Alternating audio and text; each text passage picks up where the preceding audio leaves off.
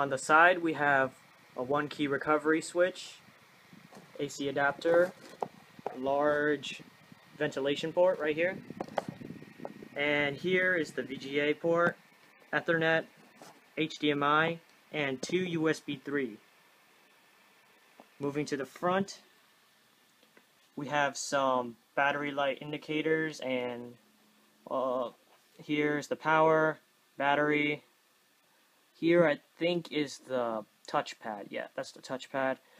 Here's the caps lock and the num lock. And here we have a fake memory stick. So you can put in all your photos and all that. And moving on to the other side, we have the headphone jack, microphone jack, always on USB 2.0.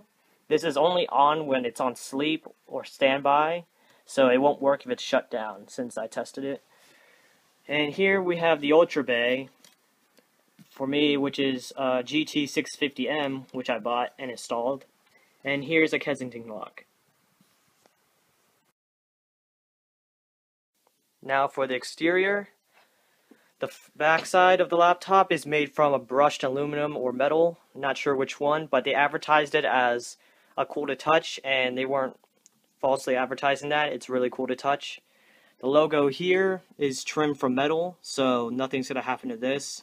It's really squeaky, and it attracts lots of fingerprints, but not so much dust. Then again, all laptops really have fingerprints and dust, so nothing to do about that. The back, really plain, which is perfect. I like the battery on the side, not the back. And the design's kind of right here. It's down, there's an angle about right here, if you can see it. And there's an angle about right here that goes all the way up to the front. Now for the back. First, I'll start here. The whole back is made from plastic, and it has a really like wood design right here. Really great design for a back of a laptop, or the bottom. Here you can see the giant ventilation port, very essential for getting rid of excess heat when you're gaming or watching movies. The battery right here, you remove it by clicking that, holding this, and then pulling out the battery, which I won't be doing now. Here we have this grill right here that intakes cool air. So don't get anything covering this while you're using the laptop. Windows 8 sticker, how to take off the battery, where it's manufactured, and these 4 giant rubber stoppers are really, really good. It stops the laptop from moving or wiggling when you're playing with it. Now for the interior, I will go from here. The JBL speakers. Best speakers I ever heard on a laptop, really loud and crisp, and mostly crisp when you download the Dolby speakers, which is already pre-installed in there. I just had to update some drivers. Power switch, easy to use. No hinge problems. Never had any hinge problems yet. This whole section though is made of metal. Another JBL speaker, sound for Lenovo. And on the trailer or the preview, I think there's 2 speakers here and 2 speakers here. I could be wrong though. And the keyboard is an AccuType, which is, it's curved at the bottom so it's easier to type. It's 2-tone, black and red. No flex whatsoever. Really good. Here, the function key, you can change the brightness. Not sure you can see that, but let's zoom in again. Off, level 1. Level 2.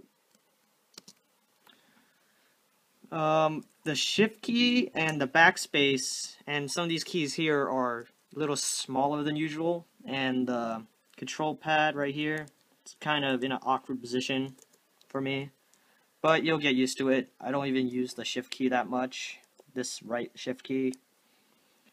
Backspace, a little bit smaller, I guess. The whole back of this keyboard is a glossy piano material, like on the bezel. So it attracts dust. which I can't really do anything about it unless there's like a keyboard cover. And here we have the touchpad. It's normal. You click here, click there.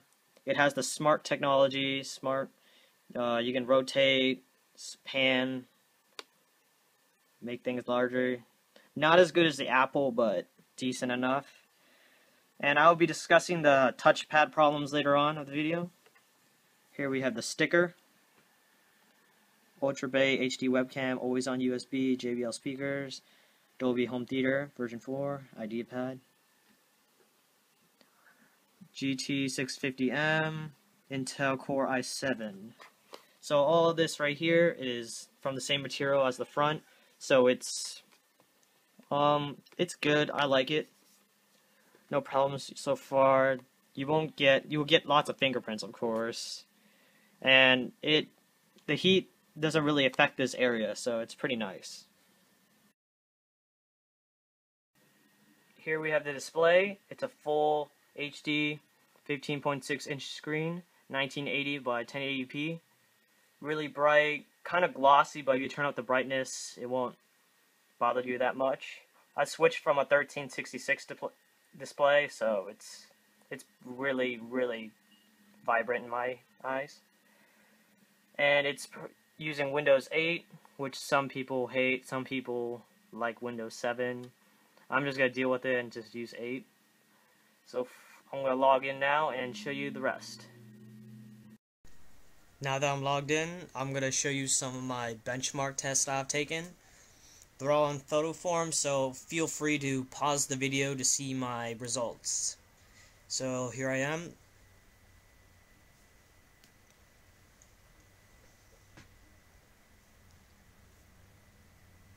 First one is 3D Mark, and a comparison with some other laptops in the competition, such as the IdeaPad Y580 and Y480.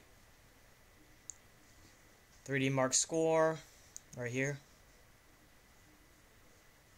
This shows my cores and my 2 GPUs up there. This shows my CPU and all that you need to know about. GPU. I've updated the drivers so it's up to the most current one. Here the score, and here is the SLI and PhysX configuration. 8 gigs of RAM and all that other stuff.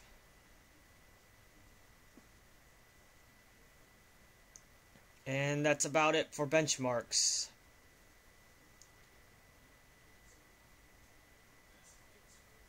Here I am, doing it live. The 2 GPUs. Somehow the Intel 4000 is invisible, or yeah, I don't know where it went, so I'm not sure if it has Optimus, but I do know is the slide doesn't function while it's unplugged, so be aware that it'll just run with 1 GPU when it's unplugged. And that's it. First question, touchpad problems.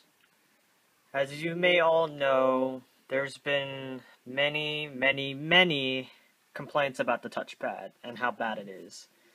I'm not sure if it's because all the ones that were sold when it was released in November had problems.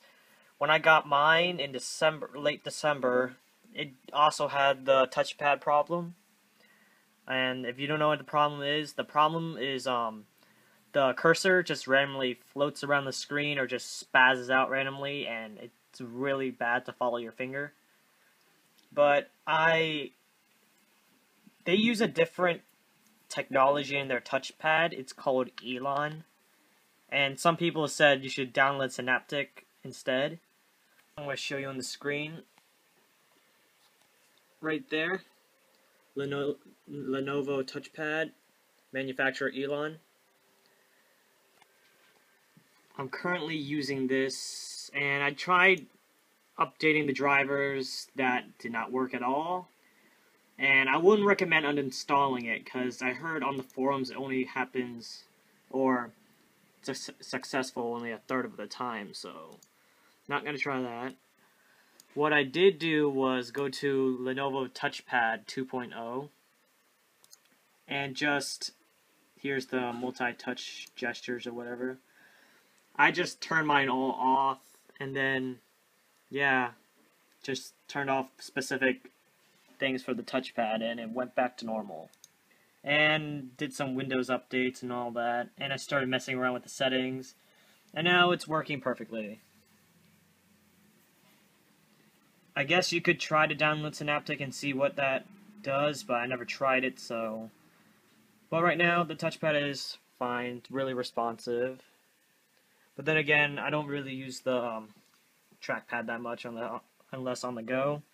I use an M60 Corsair mouse instead. So yeah, if you have any problems with the touchpad, well, you're not the only one. It happens with all the models. Some people might be lucky and it might not be a problem, so just hope for the best and look on the forums and see what people think.